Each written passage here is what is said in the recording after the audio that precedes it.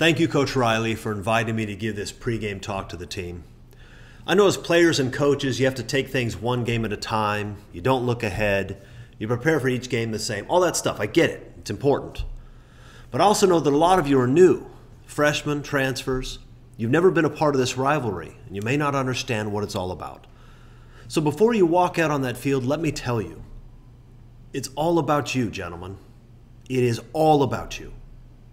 Nobody cares about UCLA football. I don't just mean national pundits or college football fans across the country. Obviously, they don't care. No, I mean literally nobody cares about UCLA football. Not even UCLA fans. Probably not UCLA players. They only care about you. Some of you may have seen some of UCLA's games on television this year. And you noticed, I'm sure, that the stands were almost completely empty. UCLA football crowds look like preseason WNBA crowds. They look like Cleveland Indians crowds at the beginning of Major League. That's how many people actually care about UCLA football. Now you're going to walk through that tunnel in just a minute. When you do, those seats will be filled with tens of thousands of UCLA fans. Now don't worry about that. I mean, first, it'll probably be the most effeminate home crowd you've ever seen. Besides, your opponent will be just as surprised as you are that there are actually people there. Because for the most part, this is the only time all year that any of them have shown up. Why? Because they don't care about UCLA football. Nobody does. They only care about you. You're Elvis. UCLA is the opening act. That's just how it is. That's how it's always been. Now, there's good reason for that. You gentlemen play for the University of Southern California. You're Trojans. This is one of the best college football programs of all time. Elite. Some of the best teams in college football history stood where you stand today. Some of the biggest names in football history wore the same uniform you wear today. Lott, Allen, Simpson, Sayal, Munoz, Baselli, Swan, Bush, Matthews, Polamalu. There's more. A lot more. I can't name them all. We'd miss kickoff. When you come to USC, you come here to win championships. The goal, always, is to be the best. To stand on the field against the best this country has to offer and to beat them down. To dominate them, to make them quit. The standard here is perfection. It's an unforgiving standard. It requires more dedication, more effort, more talent than anybody else. We don't always meet that standard. Sometimes we fail to prove that we're the very best. We come up short. But the standard never changes. That's who we are. Now, granted, occasionally, some hillbilly will wander in from Kentucky and try to change the standard. He'll try to tell everybody that it's a championship if you win the South Division. Or he might brag about all the Warriors on his 500 team. And when that happens, we'll show him the door. We might take 6 years to do it. We might even give him a contract extension first.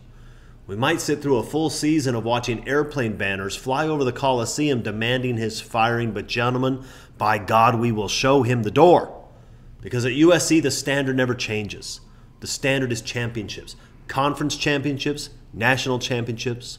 That's who we are. That is not who they are. That's not who you're playing. UCLA does not play for championships. Their goal is not to be the best. That is not their standard. It is not what they work towards. UCLA has not won a championship of any kind in decades. They don't care. That's not what they're here for. When an opponent walks into the Coliseum, they see banners celebrating 11 national championships. They see jerseys celebrating 6 of our 7 Heisman winners, including the jersey of the guy who killed people, but not the jersey of the guy whose family got some money. You're not going to see any of that here. You can't make a bunch of banners for championships and trophies that have never been won. UCLA isn't about national championships any more than the University of Arizona or Boise State are. UCLA is about city championships, like a Little League team. Their goal every year, no matter who the coach is, no matter what their record is, no matter the situation, their goal is to beat you, to ruin your season, to go up to all those goals that are sitting in front of you, all of the things that you worked so hard for the last 12 months, to take them out of your hands, throw them on the floor, and stomp on them until they're shattered and worthless. That's what they care about. It's all they care about. You are their Super Bowl. UCLA is infatuated with you the way a stalker is infatuated with his favorite celebrity. The way that crazy bunny hooker was infatuated with Michael Douglas and Fatal Attraction, the way ESPN is infatuated with the SEC. You give them meaning. Nothing else matters. Losing to Arizona at home the week before the game that can give you a berth in the conference championship game, that's the most UCLA thing imaginable. It's peak Bruin, you might say. I want you to understand who you're facing. In 2000, UCLA opened its season by beating number 3 Alabama, and 2 weeks later by beating number 3 Michigan. And they still managed to lose 6 games that year. That's a classic UCLA football season. That's who they are. The meltdown is inevitable with these guys. Sometimes it happens early, sometimes it happens late, but it's going to happen, and that's why their fans stay away, out of shame. Except today, they'll be here today. For the first team all year, they will be here to see you. It's the only thing they care about. It's the only game anybody associated with UCLA football ever cares about. They only care about you. They need you.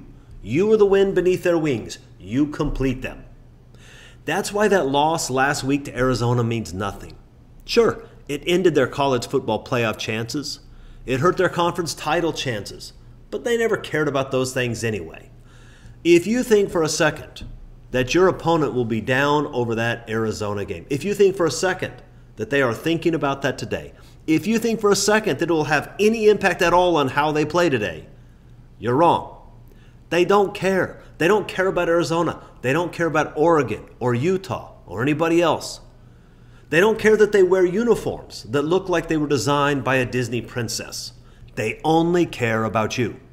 They care only about destroying what you've worked for. They care only about ruining your dreams. That's it. In fact, if you told UCLA that they could go back in time and play that Arizona game again, they would say no. They'd take the loss.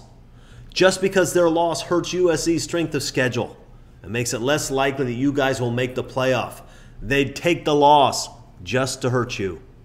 That's how it's been for many years, for longer than any of you have been alive. And that makes them dangerous today.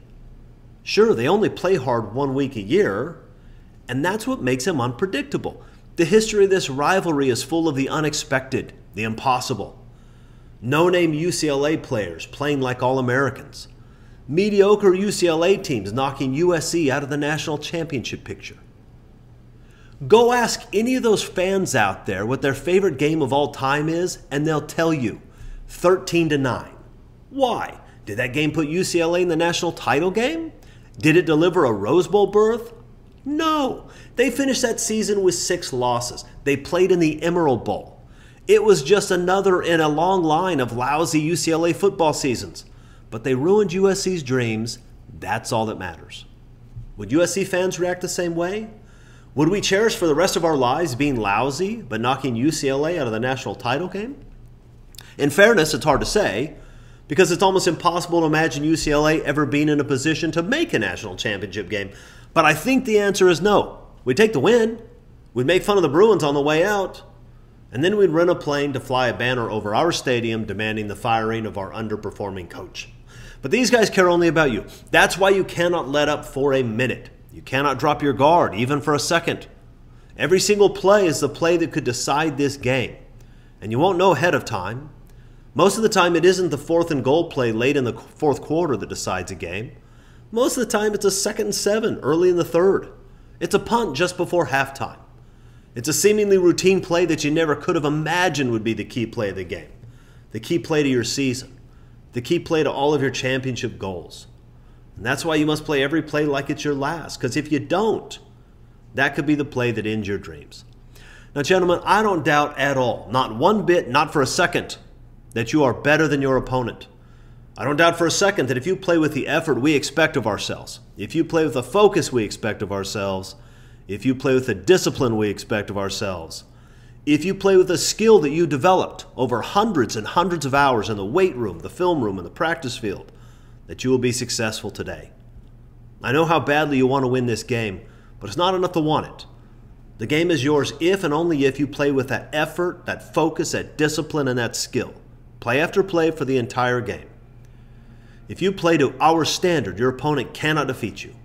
And if you do that, when we all leave here today, they will continue to be nothing, you will continue to be on your way to being champions, because that's what we're about. It's who we are. And I know that UCLA is getting a little chippy. I know they made comments in the media about how they're going to win this game. But I encourage you to play with your pads, not your mouths. In the words of Benjamin Franklin, the favorite president of UCLA star Freddie Mitchell, well done is better than well said. So go leave it all on the field, gentlemen. Don't leave here with regrets.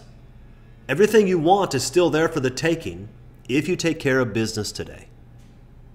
So let's end with the wise words of maybe the greatest Bruin of them all, UCLA star Darrell Hindley, who said after being jailed for drug trafficking and the attempted murder of a federal judge, "Not one thing we did was worth it. Not one place we went. Not one stripper we saw. Nothing. Not one thing." Take those words to heart, gentlemen. Make sure what you do today is worth it. This game is yours, gentlemen. Go take it.